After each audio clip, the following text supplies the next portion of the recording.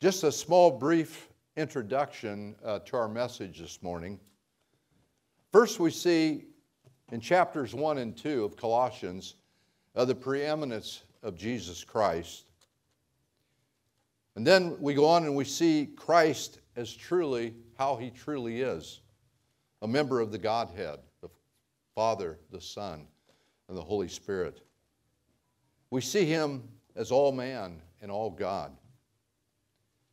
We see that he is supreme over all creation, for he is the creator. We see him supreme in our redemption, for he's our Redeemer.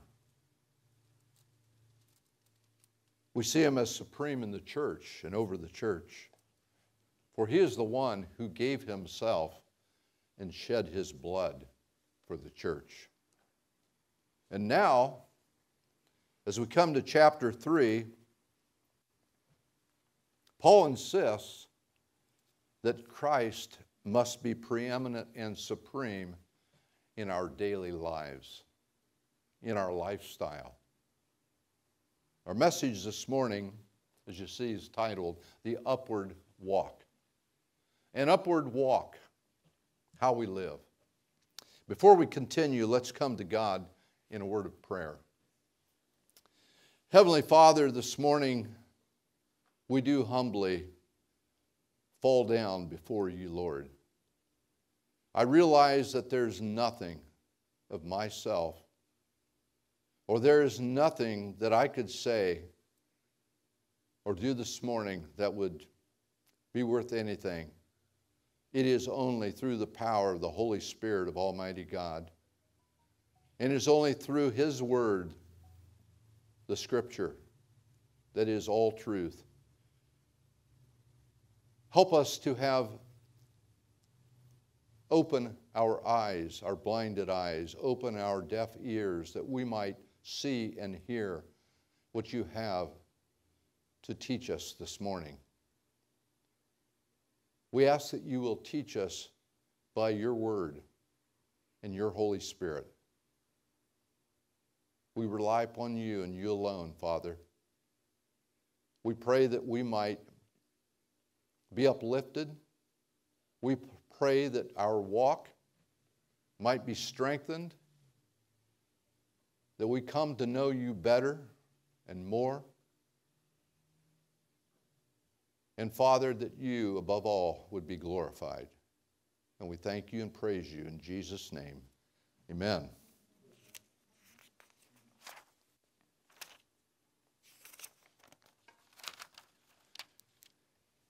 We'll begin, and we'll probably camp mostly in the first four verses of chapter 3. But we're going to read the first 16 verses because we will be there off and on through the message. So those of you who have your Bibles, turn to chapter 3 of Colossians. And we'll read there the first 16 verses. If then you have been raised with Christ, seek the things that are above, where Christ is seated at the right hand of God. Set your minds on things that are above, not on things of the earth. For you have died, and your life is hidden with Christ in God. When Christ, who is your life, appears, then you also will appear with him in glory. Put to death, therefore, what is earthly in you: sexual immorality, impurity, passion, evil desire, and covetousness, which is idolatry. On account of these, the wrath of God is coming.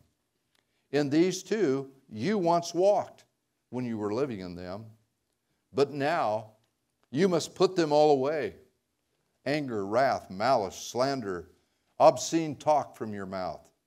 Do not lie to one another, seeing that you have put off the old self with its practices, and have put on the new self, which is being renewed in knowledge after the image of its creator. Here there is not Greek nor Jew, circumcised or uncircumcised, barbarian, Scythian, slave or free, but Christ is all and in all. Put on then as God's chosen ones, holy and beloved, compassionate hearts, kindness, humility, meekness, and patience, bearing with one another in love. bearing with one another, and if one has a complaint against another, forgiving each other, as the Lord has forgiven you, so you also must forgive. And above all these, put on love, which binds everything together in perfect harmony. And let the peace of God rule in your hearts, in which indeed you were called in one body, and be thankful.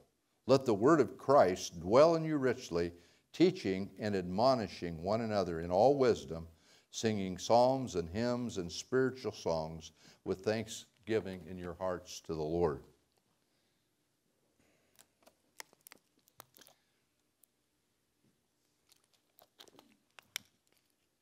You know, today, we like to look to the left and to the right. We like to see what's going on around us, don't we? We like to know what's going on around us. But this morning, we don't want to just look to the left or the right. We want to look up. We want to have that upward look and downward. Set your affections on things above, not on things of this earth. Before we as Christians can reach the world for Christ, we have to first leave it. We got to leave this world. First, in Galatians 1:4, Paul said, Christ gave himself for our sins that he might deliver us out of this present evil age. We are Christ's kingdom, which is not of this world.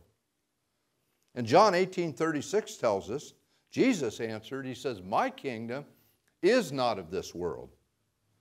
In 1 John 5:4, he says, John says, for everyone who has been born of God overcomes the world. And this is the victory that has overcome the world, even our faith. Who is it that overcomes the world except the one who believes that Jesus is the Son of God? Even though that you and I live in this world physically, spiritually, we are citizens of heaven. Our home's not here. Ephesians 2:6 says, and he raised us up with him and seated us with him in heavenly places in Christ Jesus. That's our position. We're in Christ, in heavenly places. That's where we're seated this morning, positionally. 1 Peter 2:11 says that we are aliens and strangers in a foreign land. As I said, this is not our home. We're just passing through.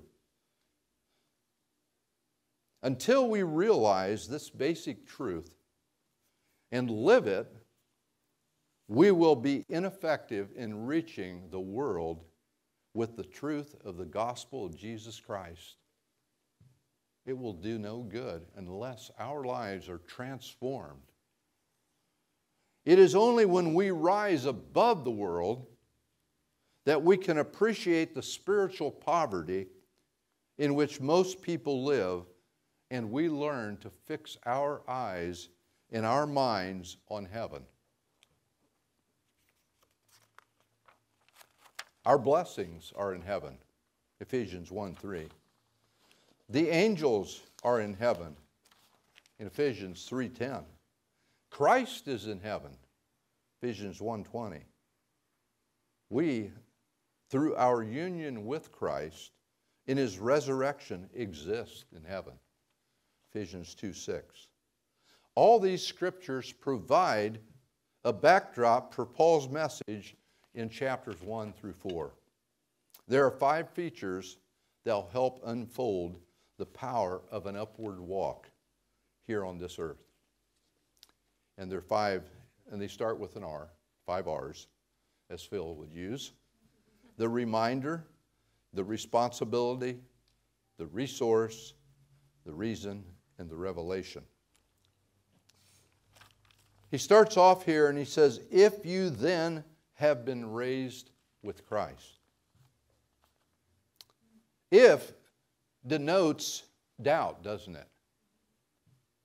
And it's better translated since.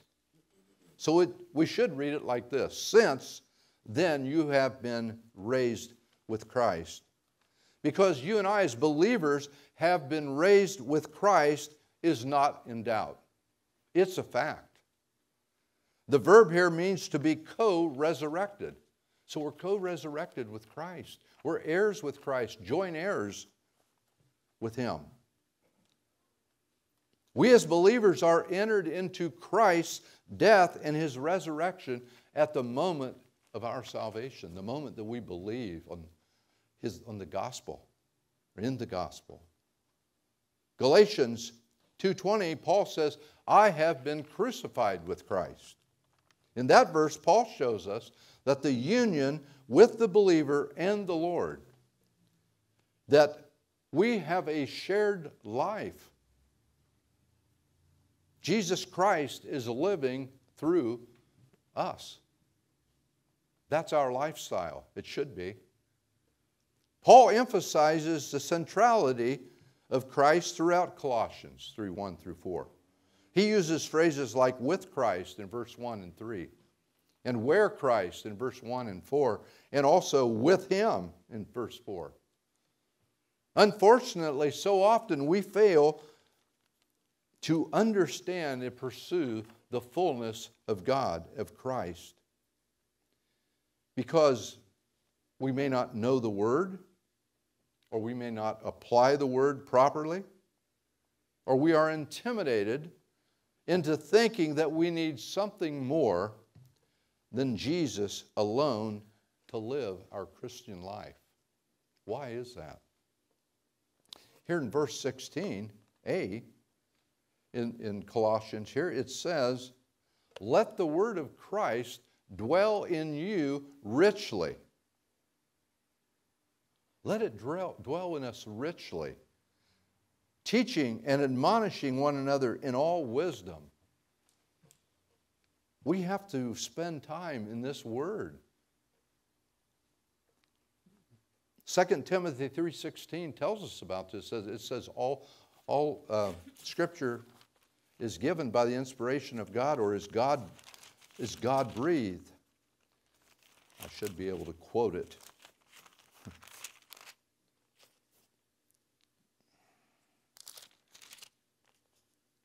I'm sorry, I'm in the wrong spot here. I should be able to quote this verse. I know it. All Scripture is God-breathed and profitable for teaching, for reproof, for correction, and for the training in righteousness, that the man of God may be complete, equipped for every good work. We have to know the Word of God. Otherwise, we'll then fall into false philosophy, which is in Colossians 2:8 tells us this.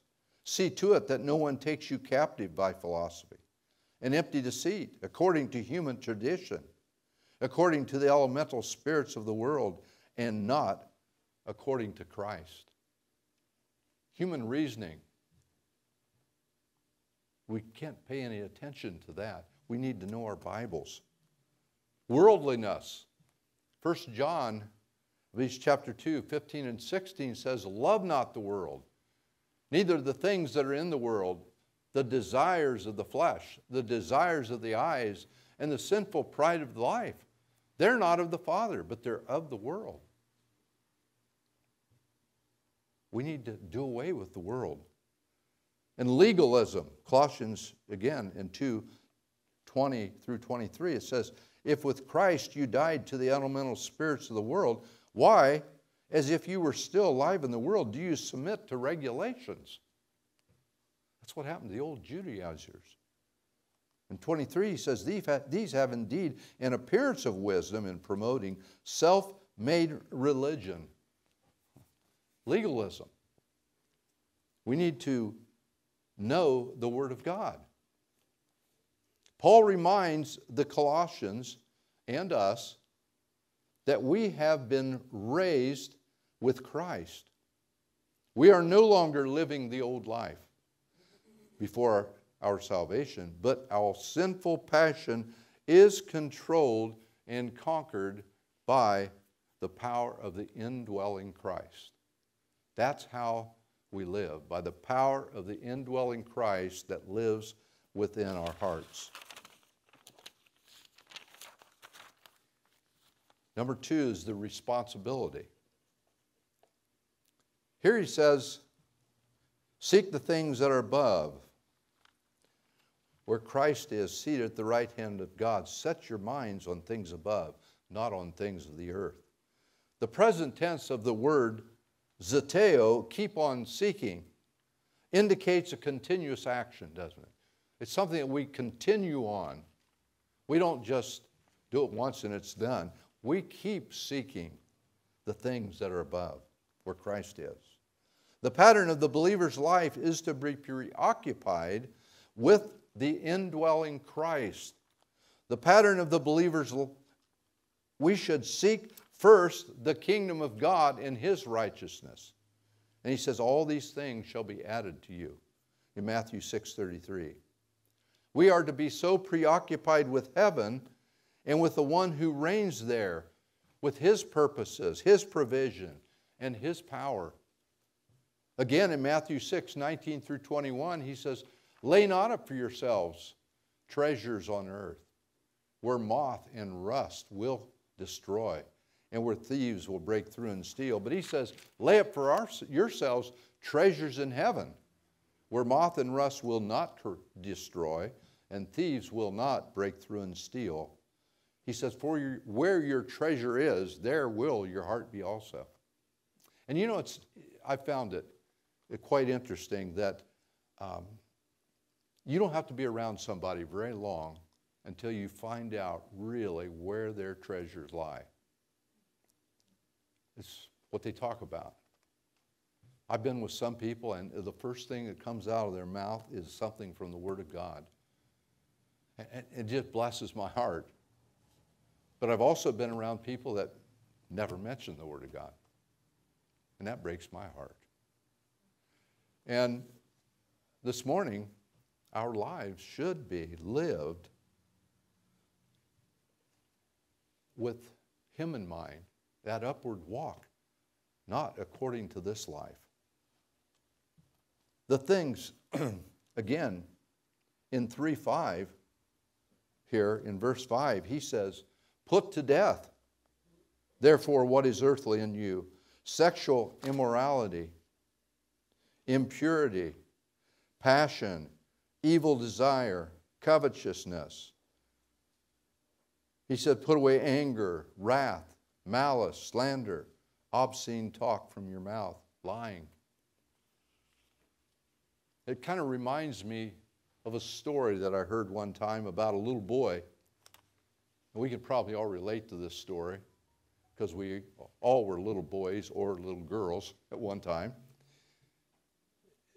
Whose mother heard him in the kitchen one night after it was bedtime, supposed to be asleep. Well, she heard him there and she said, Billy, where are you? And he answered and he said, I'm in the pantry. What are you doing in the pantry? And then she heard the cookie jar lid open. She said, you're not supposed to be in the pantry. You're not supposed to be eating the cookies. What are you doing? And he said, I'm fighting temptation. Yeah. But you know what, my friend, this morning, that's the wrong place to be to fight temptation, isn't it? Don't fight temptation next to the cookie jar if you're not supposed to be in the cookies. And so the illustration here is that if you have a problem with sexual immorality or passion or impurity or evil desire, stay away from it. Don't go near it. It says put to death. That's something we have to do. We have to, by God's power, we have to put to death these things. Don't even go near it. Don't even open the cookie jar lid. It happened to me not so long ago, and I'm not a little boy. I got into the cookies. Oh man, those were good. This is nice big chocolate cookies that was very slim, and Ann got them from Costco somewhere. I don't know why she put them in the pantry, but somehow or another I got in there and oh, they were good. I ate too many. And I'm diabetic and I'm not supposed to. Yeah, that was a sin for me. So we got to stay away from the cookies.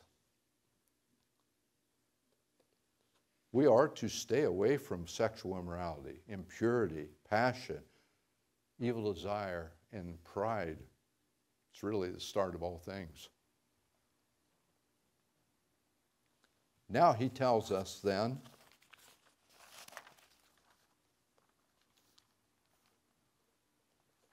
he says the things above. Seek those things that are above. That refers to the heavenly realm, to that upward walk, of the spiritual values that Christ is, that's characterized of Christ, such as tenderness, meekness, patience, wisdom, forgiveness, purity, and love. Here he tells us to put on these things. Again, in verse 12 through 15, in verse 10. People tell me that I'm just to put on. And I am. I'm just to put on. I put on Christ. I put on then as God's chosen ones, holy and beloved. Compassionate hearts. This is what we put on. Kindness, humility, meekness, patience, bearing with one another.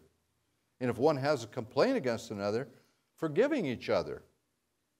As the Lord has forgiven you, so you also must forgive. That's a command. And above all these, put on love, which binds everything together in perfect harmony. And let the peace of Christ rule in your hearts, to which indeed you were called in body, and be thankful. What a blessing it is that we are to put on. We put to death or put off the old self, and we put on the new self. It's like the changing of clothes. We take off our old clothes and we put on good clothes, new clothes. Here we're to put off the old self, put on the new. We're transformed by renewing of our minds. Then he goes on and he says, set your minds, in verse 2, on things that are above, not on things of this earth. Set your mind is from the word phroneo, and is translated think or have this inner disposition.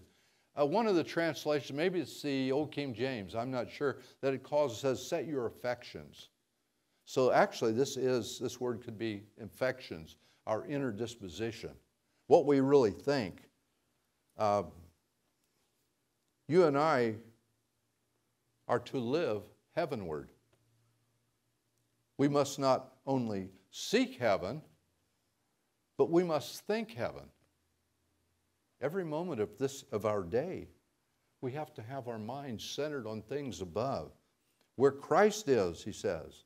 Obviously, the thoughts that are to fill the believer's mind, you and our minds, is to derive from Scripture. The Bible is the only source of knowledge about the character of God and the values of heaven. And it reminds me of a little story. Well, it's not a story. It's a happening.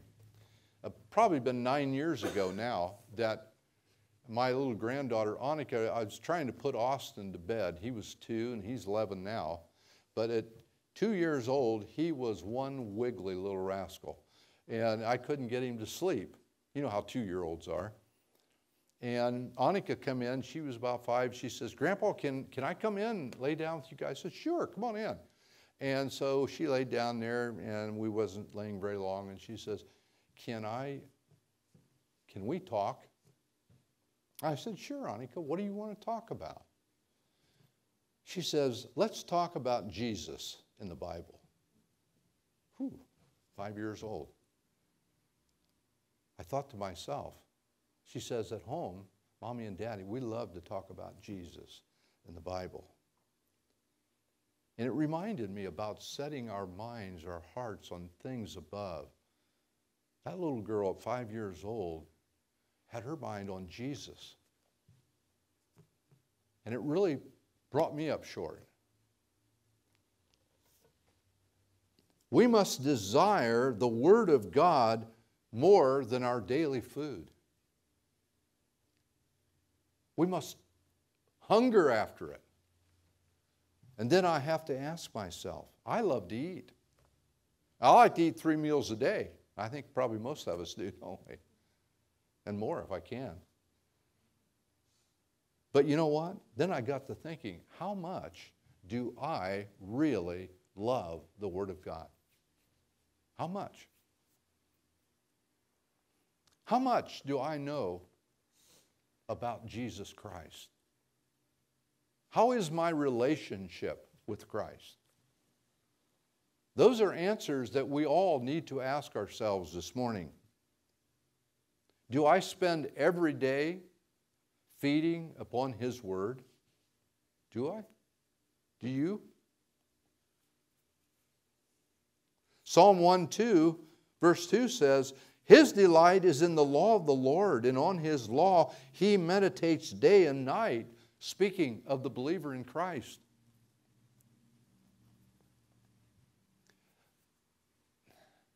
I can't even stress this enough this morning, but I'd like to challenge each one of us who are here this morning.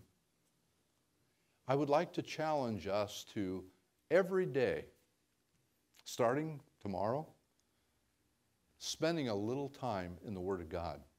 I don't know if you're accustomed to it. I hope you are. But if you're not, maybe just start reading through the Word 5, 10, 15 minutes a day. You know, we spend a lot of time, I think most of us anyway, doing things that we like to do. It's easy to sit down and turn the TV on and watch a show or a ball game or something, and next thing you know, an hour's gone. Take just a little of that time and read the Word of God. How can we, I read an article not long ago, and it says that the average Christian in America spends 7 minutes a week in the Word of God. Only 7 minutes. Now you tell me, how can we come to know Christ, and we do it only through His Word, by the power of the Holy Spirit? How can we come to know Him if we only spend 7 minutes a week in the Word of God? I don't think we can. That's why our churches are filled so often today here in America. They're walking away from the true Bible, from the Word, from Scripture. And it's sad. That's why our lifestyles are being lived in ways that does not please the Lord. It's because they don't know it. Unless you know the Word, how can we live it? We have to know the Bible. Spend some time. My wife and I started at the beginning of the year, and we're reading through the Bible now chronologically. It only takes half an hour a day, something like that. But then we spend some time thinking about what we're reading and praying over it and just communing with God. I have the time now. I could spend 3 or 4 hours a day, and it'd be good for us. Sometimes maybe I do. We should spend as much time as you can in the Word. It will transform your life. It's the only thing. If we want to live an upward walk with Christ, we have to live it. There's a famine in our land today. There is. There's a spiritual famine. And the only way that can be remedied, the only way there can be a revival is for us to get into the book, to this Word. It is God-breathed, as we said. It is the only way that we can produce godly behavior and conquer sin through the Holy Spirit of God, is through His Word. Quote, holiness, it's in our bulletin, is not something to be received by any meeting. It is a life to be lived in detail by Martin Lloyd-Jones. That's the only way. But to live it in detail, we have to know it. Now the resource. But if you don't hear anything else that we've said today, or listen, just remember that. Spend time with the Lord in the Word. Where the resource. Go back to verse 1. He says, where Christ is seated at the right hand of God. The believer's resource is none other than the one who is hidden all the treasures of wisdom and knowledge, the risen and glorified Christ. He's seated at the right hand of God. The Bible gives us many verses about Christ's exalted position. Jesus told his accusers at his trial, he's from now on, the Son of Man will be seated at the right hand of the power of God in Luke 22:69. On Peter's sermon at Pentecost, he told the crowd that Jesus had been exalted to the right hand of God in Acts 2:33. Peter and the other apostles described Jesus to the Sanhedrin as the one whom God exalted to his right hand as a prince and a savior. We see in Acts 5:31. As Stephen was being stoned, he cried out, behold, I see the heavens open, and the Son of Man standing at the right hand of God in Acts 7:56. Paul described Jesus as he who is at the right hand of God, who also intercedes for us, Romans 8:34. He is our intercessor.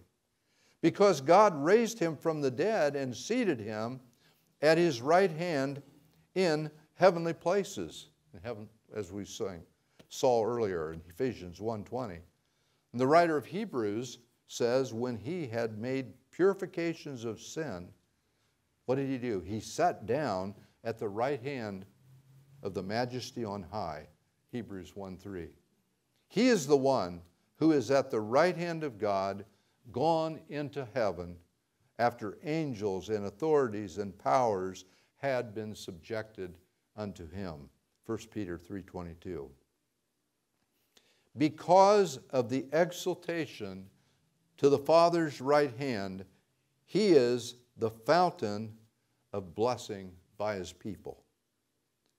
He says, whatever you ask in my name, that will I do, that what? That the Father may be glorified in the Son. That's the key, isn't it? That's the key, that the Father may be glorified in the Son. Does that mean then that I can just ask for a new Lamborghini or Ferrari or Corvette or something like that and God's just going to place it in my driveway? Probably not. That would probably bring a lot of glory to me and a lot of pride, but it wouldn't do much for God, I don't think. But if I truly, with all my heart, ask God to be more like Jesus, he will bless me with spiritual blessings that I can't even imagine. I think we've all experienced that, haven't we? Through trials, through suffering, through disappointment. But he'll give us joy and peace and love. Again, it reminds me when I was just a boy, 14, my dad died in open heart surgery, 11-hour surgery actually.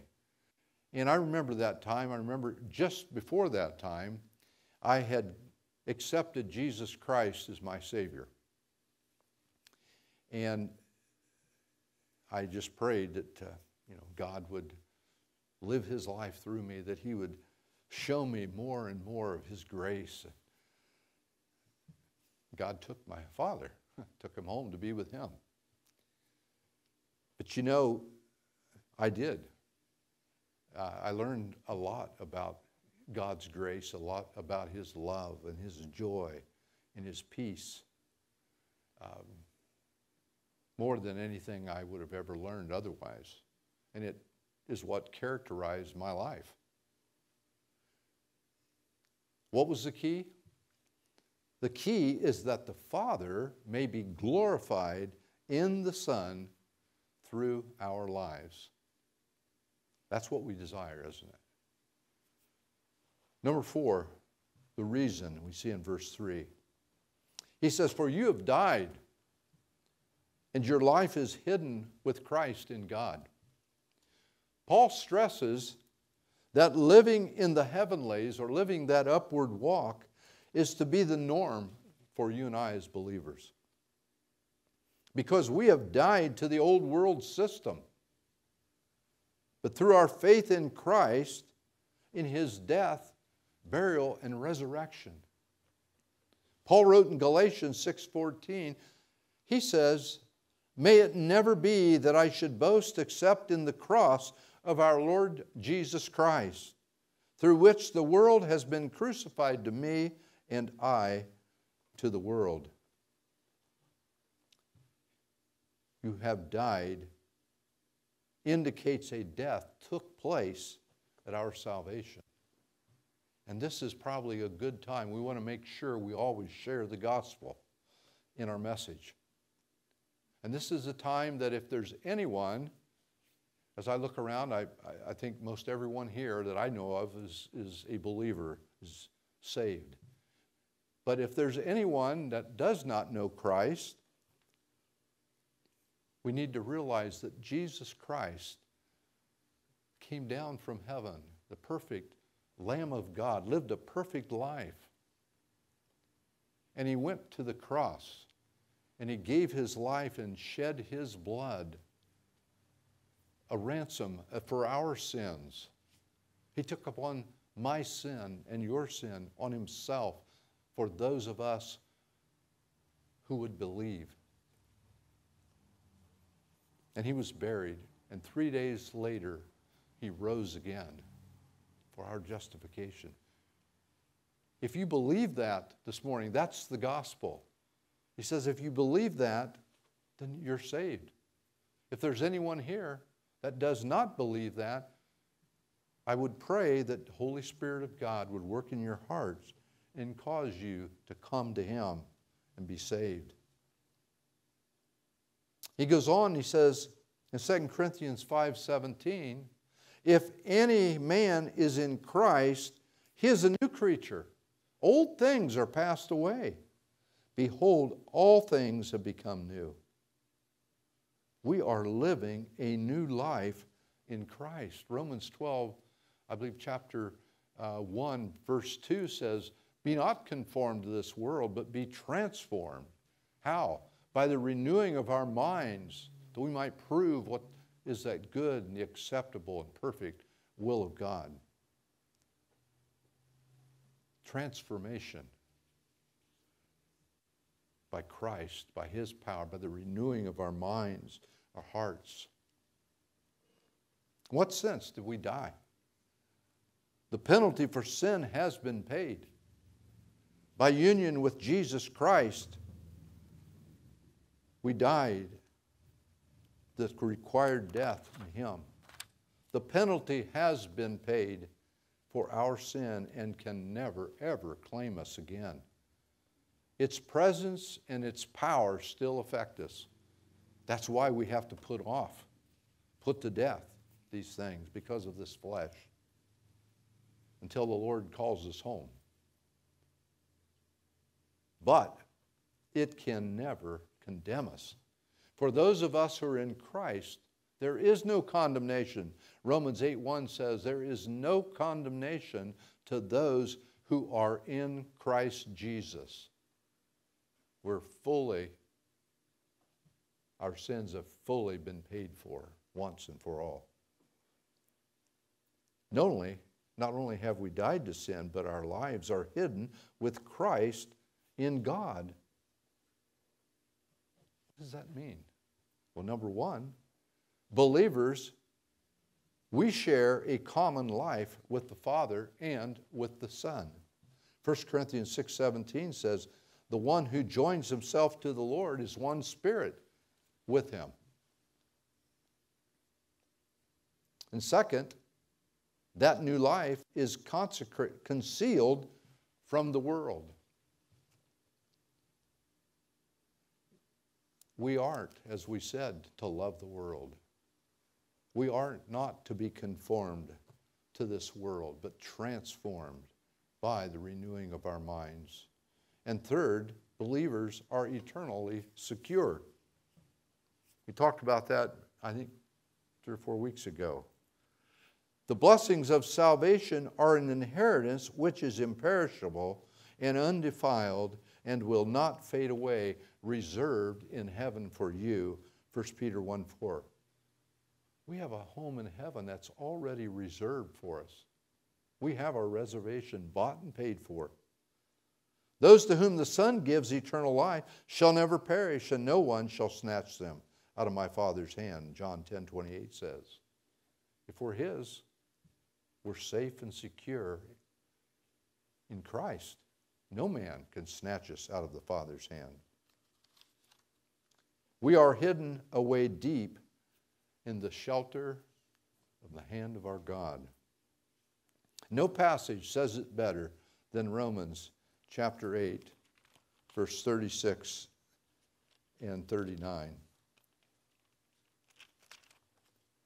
He says, "For I'm sure that neither death nor life, nor angels, nor rulers, nor things present, nor things to come, nor powers, nor height, nor depth, nor anything else in all creation will be able to separate us from the love of God in Christ Jesus our Lord."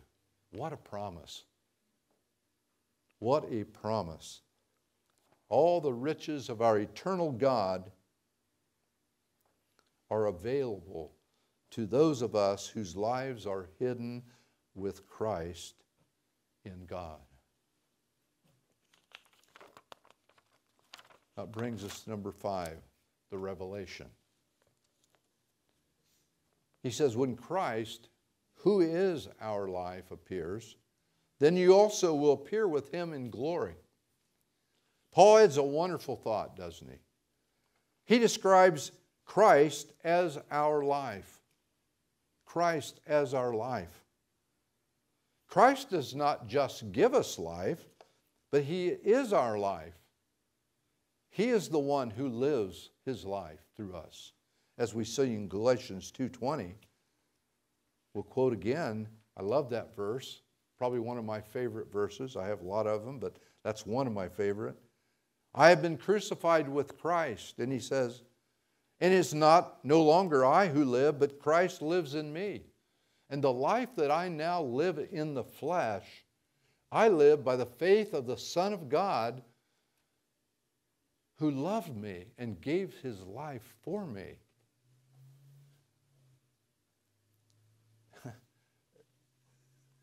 You see, it's no longer me, but it's He who lives His life in and through my life. If there's any good that anyone sees in my life, it's only Jesus Christ. There's nothing good in this man. Nothing. I'm worthless. Only but by the grace of God. And by His grace, I'm a saint. Safe and secure. But in my own flesh, I have nothing to offer. It's only Jesus Christ. I love that hymn where it says, nothing in my hand I bring, but simply to the cross I cling. I want that on my tombstone. Yeah, nothing in my hand I bring, but simply to the cross I cling. The key to living the risen life is to have a Christ-centered life, as we saw this morning.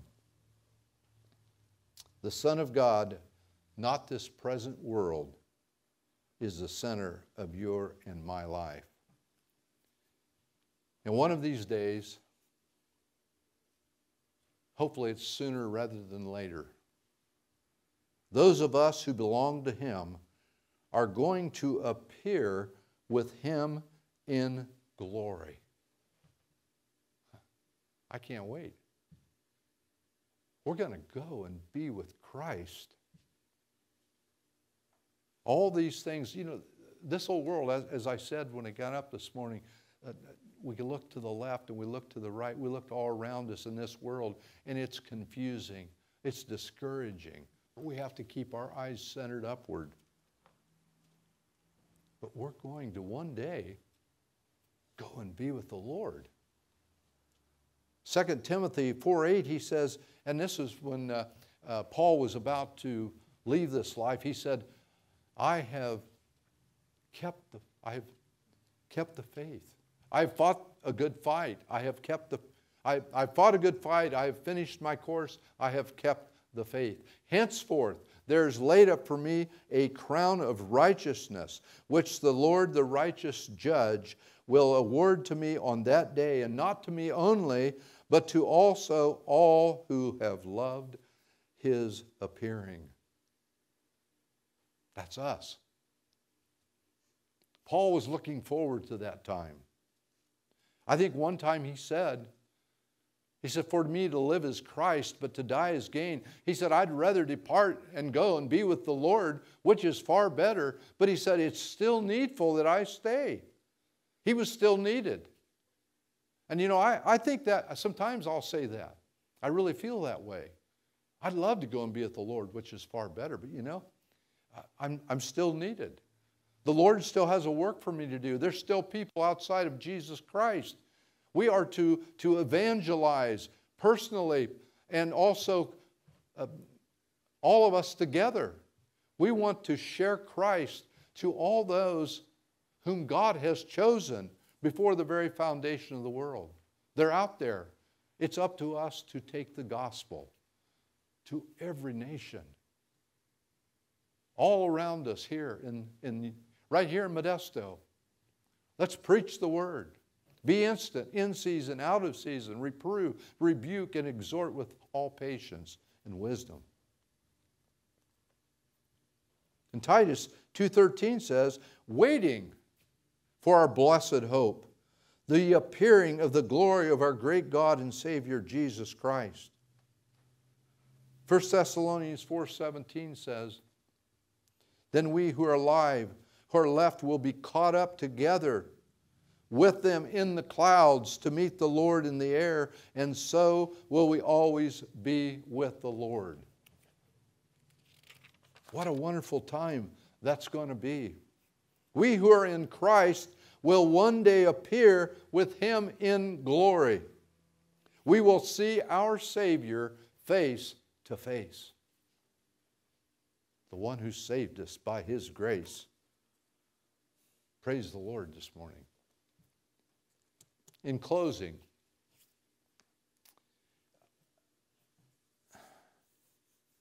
what should our response, what should your response be this morning as we listen to this little message in Colossians? How is your upward walk? How are you walking? Are you walking in the world, or are you walking for Christ? I had to ask myself that.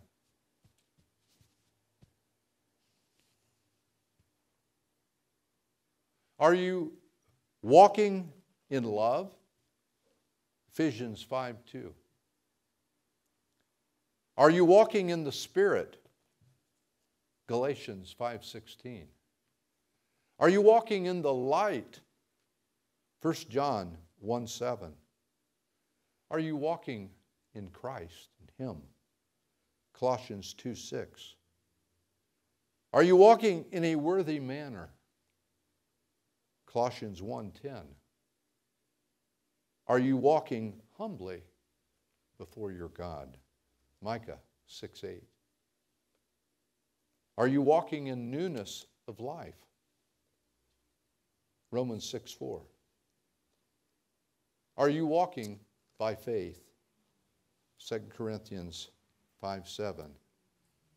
And are you walking in His ways, God's ways? Deuteronomy 10:12. That is the upward walk. That's how God desires for each one of us who are truly believers in Him, who are possessors of this gospel, not just professors. There's a lot of those. But we want to be true possessors of Christ and of the Word. And my prayer is that this is the desire of every heart here who is a believer in Jesus Christ, that our walk each day would be worthy of our Lord and Savior, Jesus Christ. If we have set our minds on Him, on things above, and not on things of this earth, it will prevent us from fulfilling the desires of our flesh. And we will bring honor and glory to our great God and our Savior. Amen? Amen. Let's close with a word of prayer. Our Heavenly Father, just now this morning, we just rejoice in You. We're so thankful, Father, for Your Word, because, Lord, without it, we are just literally lost and undone. We need it. We need Your Word each and every day, each and every second, each and every moment of every day, of every week, of every month, of every year. Lord, we want to come to know You more and more. And the only way that we can do that is through Your Word, so we can live that upward walk, that walk that will bring praise and honor and glory to Your name. That's our desire, Father. There is nothing in this world that means anything more to us than walking according to Your Word. Father, we know that if we do that, it will bring honor to Your name. And I pray that for each soul here this morning, that we'll have a hunger. Give us a hunger for Your Word. Give us a desire. Give us a desire that we might know You better, that we'll fellowship with You, we'll commune with You, and that our lives will show forth the very life of Jesus Christ. Father, we just thank You and praise You for what You will do in our lives for the glory of God. And we thank You in Christ's name. Amen.